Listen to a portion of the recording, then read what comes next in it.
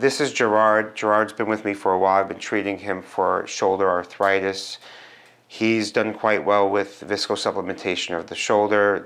The goal is to avoid excessive steroid injections, and he suffers from multiple orthopedic problems, hip arthritis as well. He's a working man. He needs to stay active and working. So the ultrasound enabled me to guide my injections into the glenohumeral joint to deposit viscosupplement. So notice Gerard has swelling, worse on the left than the right side. It looks like it's a acromioclavicular joint. Here's his clavicle. I'm going to scan it with the ultrasound.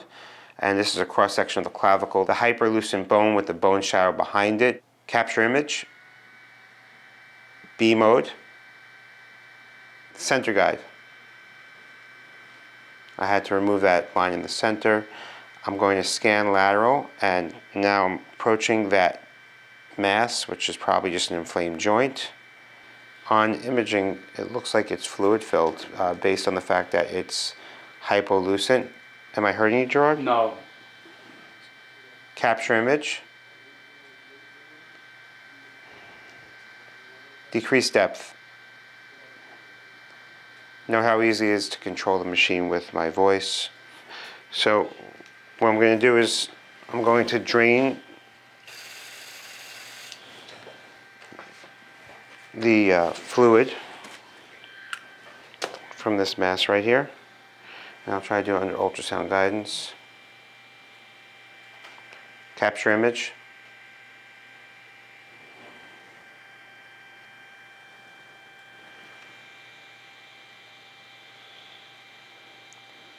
Capture image. Capture video.